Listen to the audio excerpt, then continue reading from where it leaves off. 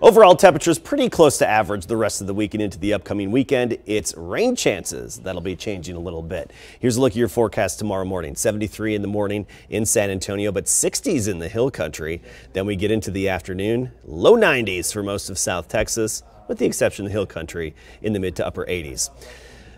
So by tomorrow afternoon, a few isolated pop-up showers and thunderstorms, 20% chance Wednesday up to 30%, Thursday, Friday, a little more numerous to put it into the scattered category, so 40% shot Thursday and Friday. From the KSAT 12 Weather Center, I'm Adam Caskey.